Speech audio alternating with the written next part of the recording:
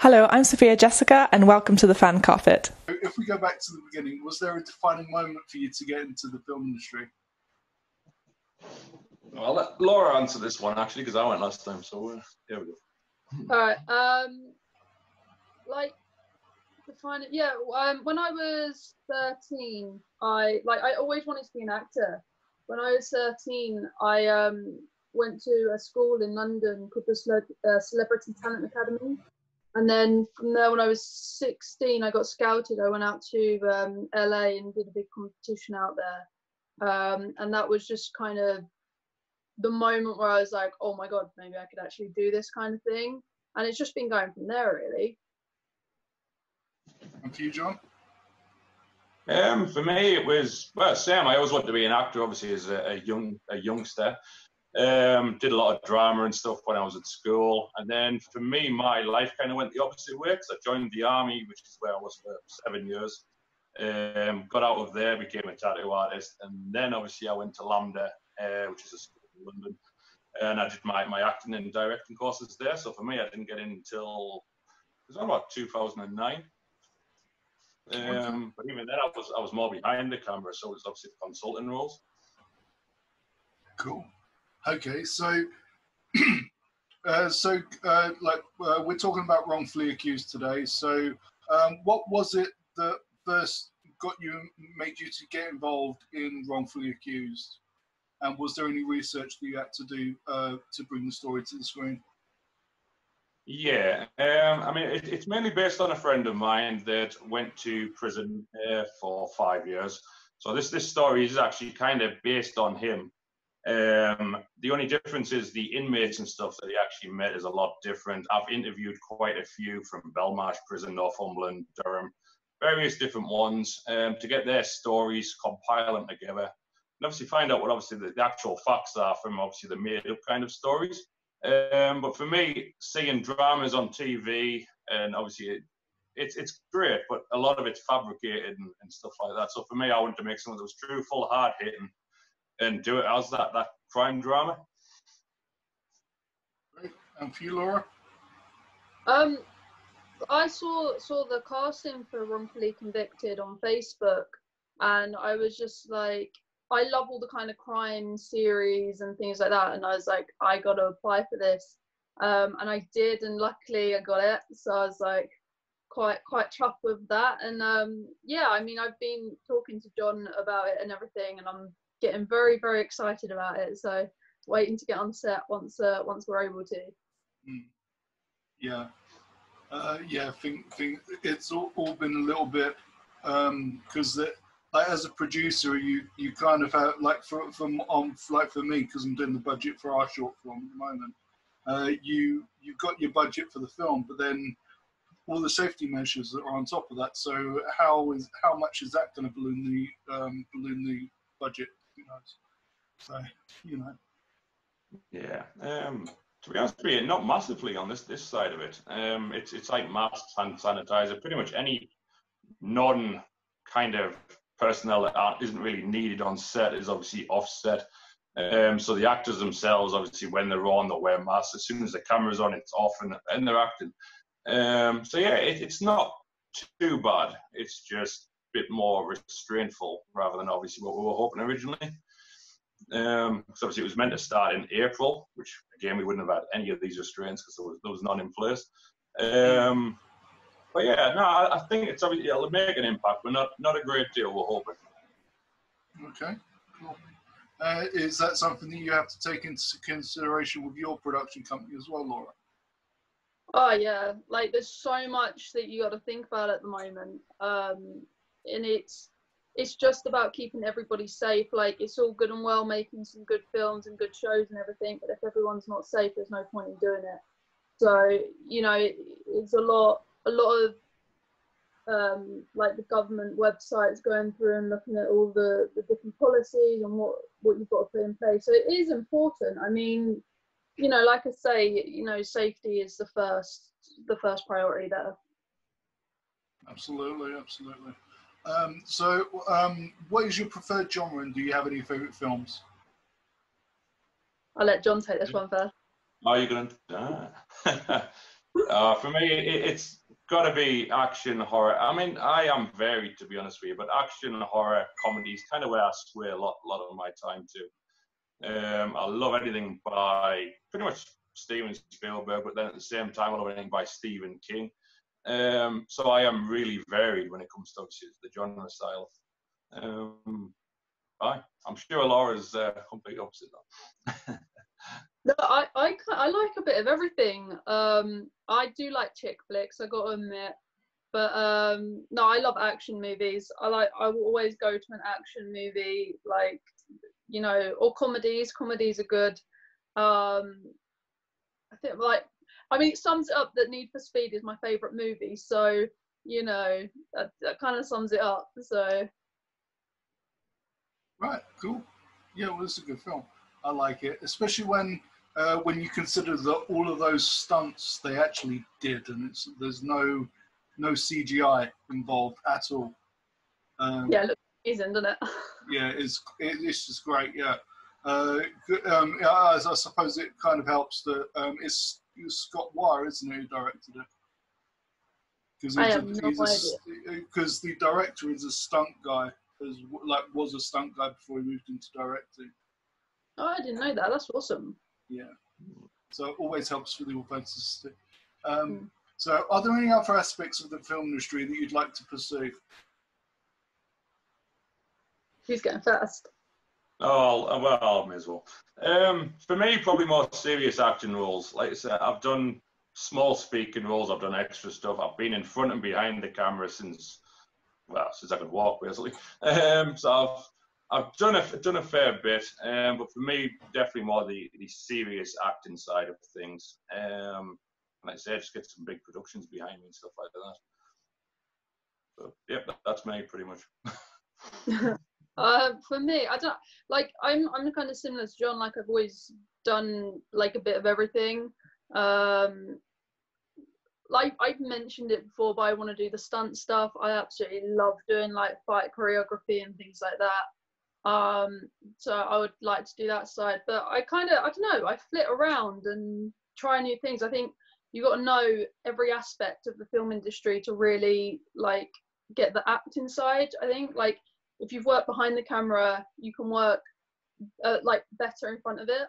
So yeah, just I like doing a bit of everything, and like I don't think you ever stop learning. So absolutely. And with some of my favorite actors that turn their hand to directing, like Ben Affleck is one of them. He's a better actor because of it, because of stepping behind the camera. I mean, he was great before, but he's much better now as well. So yeah, now he's quite. I mean, and also with the prestige of having a couple of Oscars under your belt, that doesn't hurt, does it? One was for writing, I believe. Right, so Wrongfully Accused is a crime drama.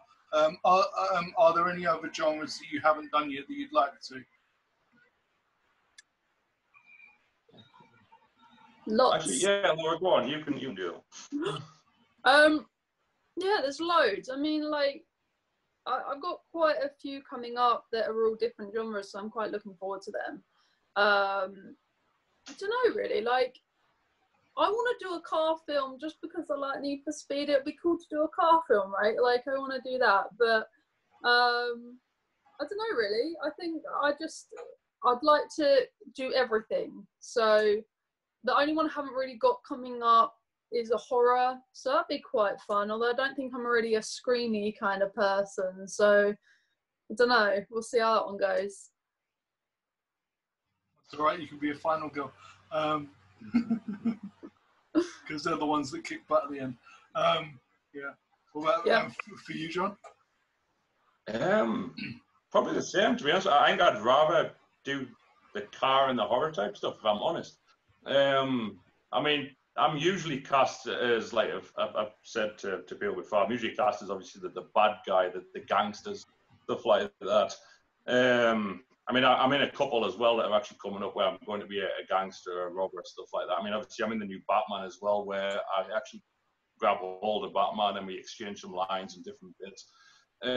So that should be quite fun, quite interesting. But again, I'm always seems to be stereotyped as that bad role. I don't know why, if it's the beard or what, I have no idea. But yeah, so I'd be quite happy to do anything, to be honest with you. I'd be quite happy to be the Rock and dress up as the fairy and do stuff like that. As long as I'm in front of the camera and I'm in this production world, that's kind of me happy, to be honest. Cool. So we spoke to Joe Berlinger last year at the premiere of Extremely Wicked, Shockingly Evil and Vile. He's not a fan of the true crime moniker. What's your take on it? Who's taking this one? I'll let you actually answer it, because I seem to always take over the interviews. Go ahead. No, I like true crime. Yeah. Just muddle it up. No, I like true crime. I mean, I think I do like true films, though. I like to learn about different people in their lives and what's happened to them to get to a point. So I quite like them. I sit there and I'm like, wait, this is real. Like, I get so excited by it. But I do like, I just like a bit of everything, really. So I'm pretty easy when it comes to TV and film. John? Yeah, for me, I absolutely love true crime dramas. I love Dahmer, I love Gacy, I love pretty much all the serial killers. I'm not a massive fan, obviously, of them going around killing people, but I do love reading about them. And obviously, they're different life stories as well. Obviously, the psychological factor, why they've done it, or even the victims' families and stuff, what's actually happened afterwards. I love getting them insights, which is why a lot in, obviously, Wrongfully Convicted, it kind of focuses on a lot of backstories of how they've become what they are. So if they're in for murder, they're in for robbery, there's always obviously a story behind that of why they've become that. So for me, yeah, I absolutely love true crime dramas. But again, I love everything, to be fair. I'll watch pretty much anything that's in front of me. Yeah, it's a subject matter that as storytellers, we've always been fascinated by. What makes these people tick is like why we always want to like explore what's going on. So yeah, there's a lot of explosion there to go through. So you've worked with a great crop of talent. Do you have a wish list of who you'd like to work with? Obviously, you yourself, John, at the moment you're working with Robert Pattinson when you get back to set. So yeah, do you have like a wish list of people you want to work with? Yeah, I'd probably say Margaret Robbie, because I think she's absolutely hilarious. Obviously, the Wolf on Wall Street, and obviously everyone, Harley Quinn. I find her character absolutely amazing in pretty much everything she does. But yeah, I suppose obviously as a director and actor, I'd like to work with Tarantino as well. I think he's absolutely fantastic. And then you've got obviously Gal Gadot, who obviously plays Wonder Woman. And again, not only is she extremely pretty, but she is an extremely good actress as well. So I would love to work with her. And then you've got the older ones, like I say, like Statham, Arnold Schwarzenegger, different things like that. So yeah, I'm a bit of a mixture between the old actors and then the new. I'm a big fan of those. Margot's great. I've been a fan of Margot's when she was on Neighbours, so I've been a fan of hers for a long time, for a lot longer than when she blew up in Hollywood. So because she's always been great. What about you, Laura?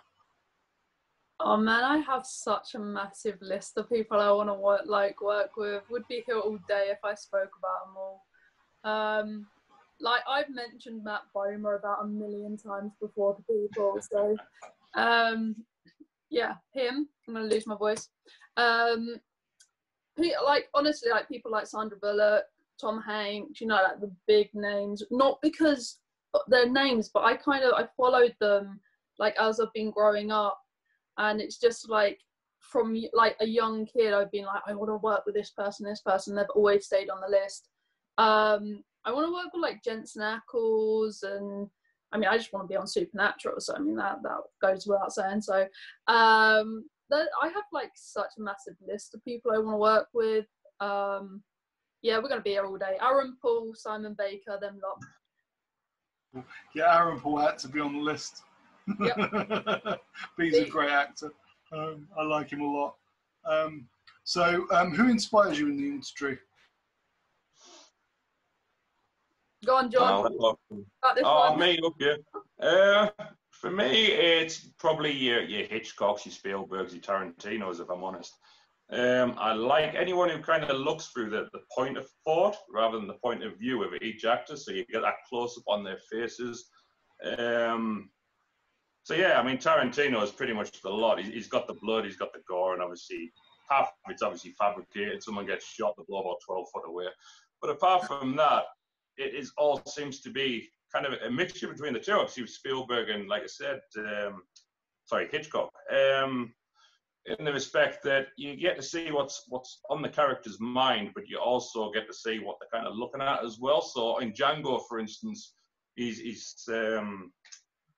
Jamie Foxx is obviously about to shoot Leonardo DiCaprio for cutting the skull open and stuff, and you see the anger, but then you kind of have that quick shot where you see his gun, and he's about to obviously take the shot and stuff.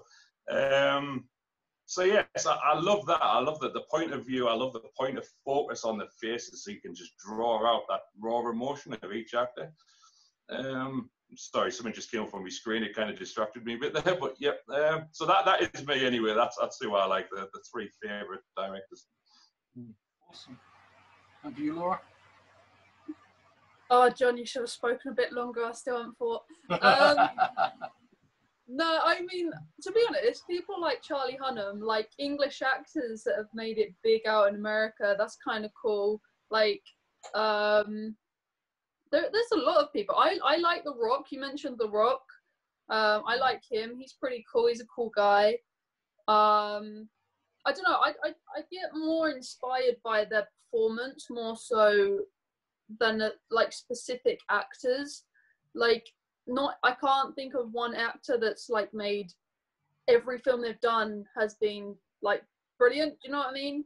So it's more on the performance in specific projects more so than actors, if that makes sense. Yeah, absolutely does. Right, so fandoms are a big part of the industry. Who or what are you a fan of? Go on, Laura. I'll let you take that. What am I a fan of? White Collar, Need for Speed, The Sinner. I just literally will name every Matt Bomer and Aaron Paul series and film. No, I don't know. Like, there's a lot of. I'm a massive Supernatural fan. I go to like the conventions every year, and I used to go to meet the actors. Now I've just got like such a good group of friends there. I just kind of go to see them, and the actors are a bonus now, which is kind of cool. No, I have a lot of people. I'm like a big fangirl. I kind of like find someone. I'm like, oh my god, I got to watch everything they've been in. So yeah, there's not really one specific. I just have a broad range of people and shows and things. Have you seen Doom Patrol yet? No, I gotta watch it. I'm still on White Collar. I'm like rewatching all of that. I gotta watch Doom Patrol. I'll have to get on that one. Yeah, it's great. It's batshit crazy a lot of the time, but it's a fun watch. It really is. What about you, John? Oh, funny enough, The Sinner is actually what I'm watching quite a bit of at the minute. Thanks to Laura getting us hooked on it. So yes, I've watched The Sinner. I've watched White Collar. Recently started watching Bedlam, which is based on an old asylum in a hotel. That's quite good. There's Sons of Anarchy. I think Sons of Anarchy is written absolutely amazing. Obviously you've got Charlie Hunnam as well, who's a fantastic actor. So yeah, but I have such a range of programs and films I love to watch. So it literally it goes from that horror to that funny to, like I say, Sons of Anarchy, where you've got that bike MC and stuff like that. So yeah, that's pretty much it really for me. Right. And so is there a book that you're a fan of that hasn't been adapted to film or TV or Netflix yet that you'd love to be a part of? Yeah, I would say The Stand by Stephen King. It's basically, well, it's based on the world ending, and you kind of get to see again everybody's emotions, how they suddenly turn from really nice people to the most evil people. And I think that would make an amazing either TV series or film itself. But yeah, it's literally called The Stand. I think apart from that, everything else that I've always read is kind of become a big thing. So like Game of Thrones, Lord of the Rings, various different bits. I've got to admit, I prefer the books to some of the films I've actually seen, or obviously the TV series that I've seen. But apart from that, yeah, that's pretty much, yeah, everything I've probably read is always become a film, which is crazy. Apart from The Stand, like I say, by Stephen King, sorry. I've got Steven Spielberg on the brain there. But yeah, that's me anyway. You, Laura? I read these books. It's like I think there's 6 books, and it's the first one's called Shatter Me, and there's Unite Me. Like each book's got like obviously it's like a continuum. That's not even a word. It's another bit of the story. I did hear that they were going to make it into a series, so I'm really hoping they do, because I literally am so hooked on these books. Like I can't put them down. I sit there and it's like 3 a.m. and I'm like, nah, just read another page and see what happens. So Right, cool. All right, so with the popularity of streaming services like Netflix or Disney Plus, what do you think the future of cinema is? I'll take it. I'm hoping cinema never disappears. I've probably said it God knows how many times in my life, but as a kid, I used to love going to the cinema, watching stuff like Turtles, Never-Ending Story, and it wasn't really what was on the screen, it was more what was around me. Obviously, the people laughing, the smell of the popcorn, and kind of everybody's take on that program that I was watching. Obviously, I might not have found someone funny, but someone next to me was. And it's just like a whole group of obviously people, rather than sitting at home watching Netflix and just being able to pause it with your friends or your family. So I'm kind of hoping cinema never actually disappears. I mean, I know at the moment I've just wrote this TV series, so it's pilots getting aired at the Odeon, and I'm hoping it's going to have a big turnout for that exact reason. But yeah, definitely hoping that obviously Netflix doesn't kill off the cinema industry. And I think there'll always be some sort of a cinema experience. I mean, drive-ins are happening again, not drive-throughs. That's takeaways. Drive-ins are happening more, and there's a premiere happening next week actually, where in Brent Cross they're doing a drive-in for it. So it's for a British film called Break. So that's gonna be fun. What about you, Laura? yeah, I'm kind of similar. Like I think streaming services are. I mean, I like them. I watch a lot on the streaming services. But like John said, you can't beat going to the cinema and having that smell of popcorn and hearing like the fizzy machine and everyone having like the buzz, and you get the ice cream stand.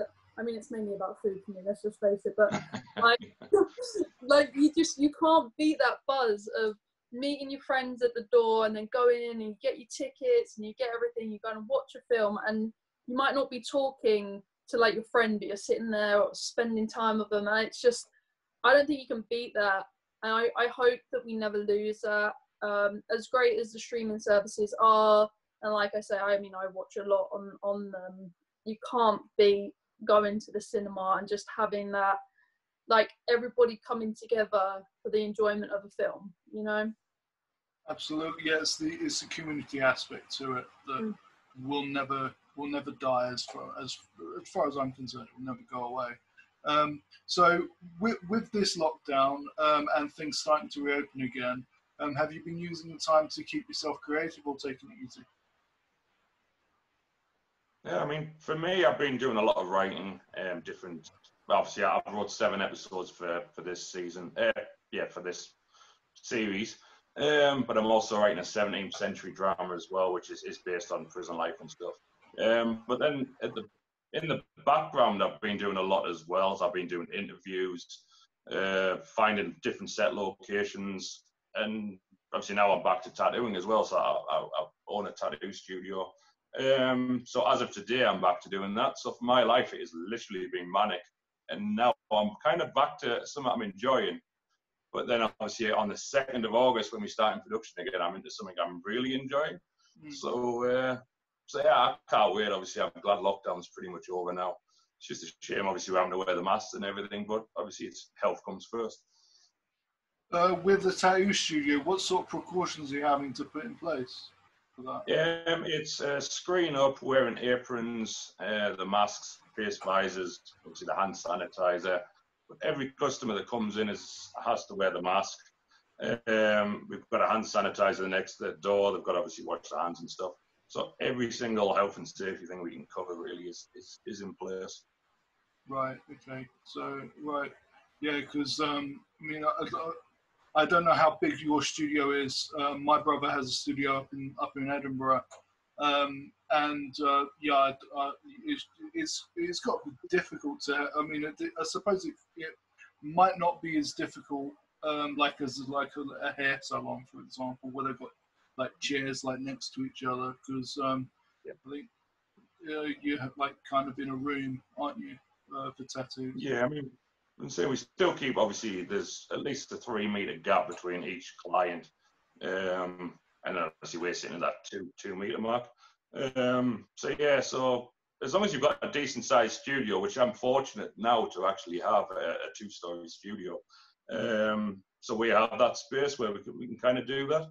But there is obviously a lot of smaller studios as well that are going to struggle a lot. They're going to, I don't know, have to make space, I guess. Yeah. What about you, Laura? I've been pretty creative. We've been decorating our house over lockdown, so it's not really creative like film industry, but I've been doing a lot of painting, and my dad stuck up my wallpaper, which is kind of cool.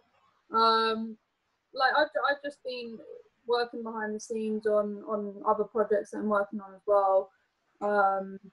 Just kind of keeping busy. I'm not one of these people that can just sit there all day. I get so like, I gotta get up, I gotta do something, I gotta move around. So I've just been keeping as busy as I can, really.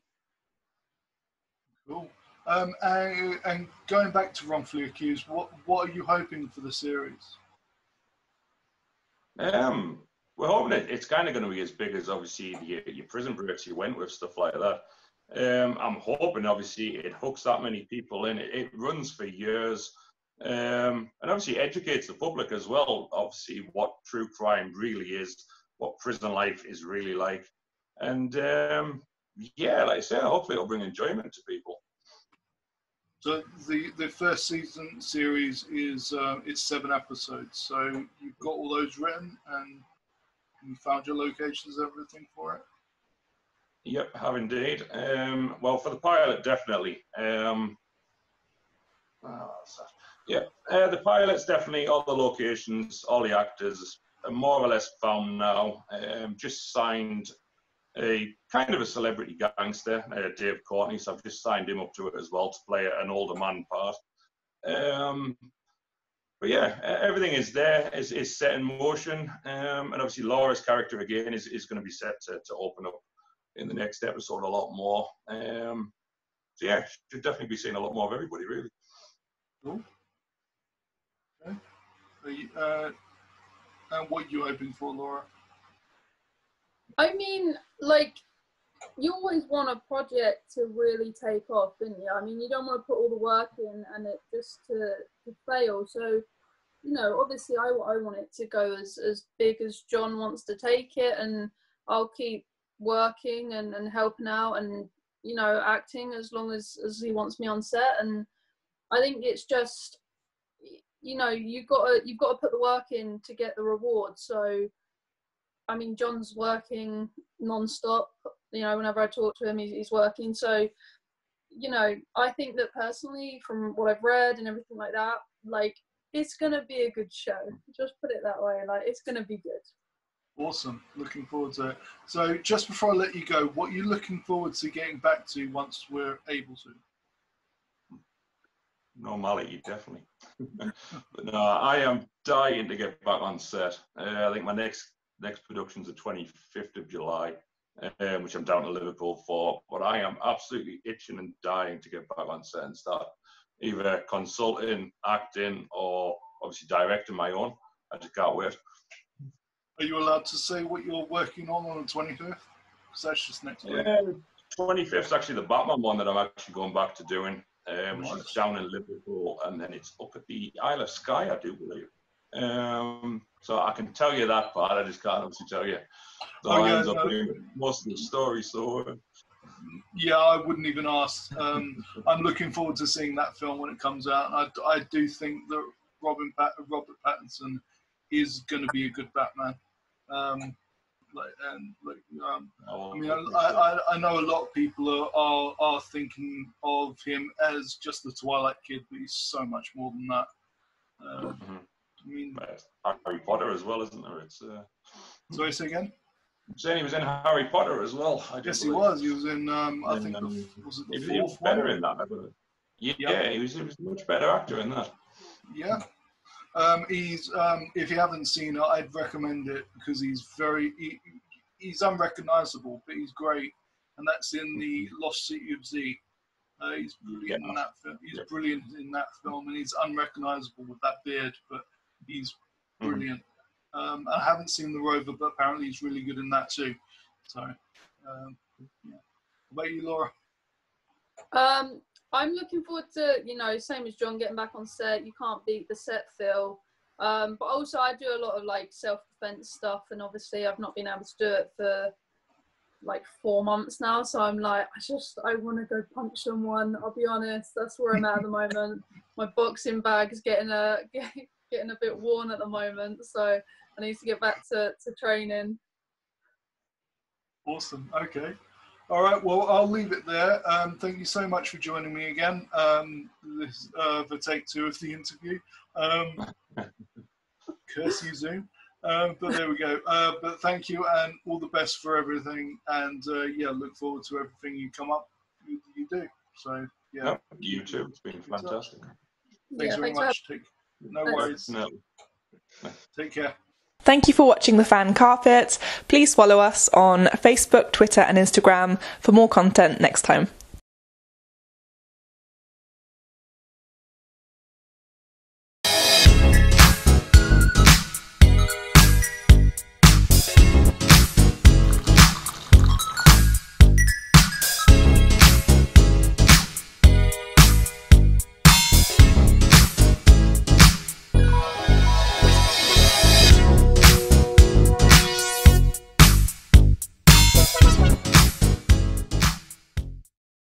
I'm here on the largest of the Balearic Islands, Mallorca. With the turquoise waters of the Mediterranean Sea, beautiful mountainous landscape, the thriving city of Palma, quaint little market towns, a growing number of luxury hotels, it's no surprise that the likes of Audrey Hepburn and Elizabeth Taylor like to holiday here. So come and join me as I take you round Mallorca.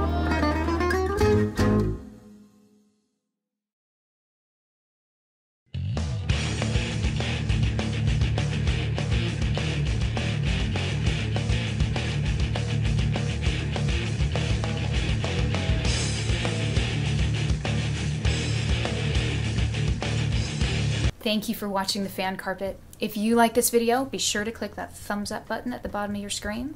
And also be sure to subscribe to the Fan Carpet YouTube channels. They're absolutely free and so much fun too. Be sure to check out the official website, thefancarpet.com. Also, you can follow us on Facebook, Twitter, and Instagram to stay up to date with reviews, competitions, the latest news, and so much more.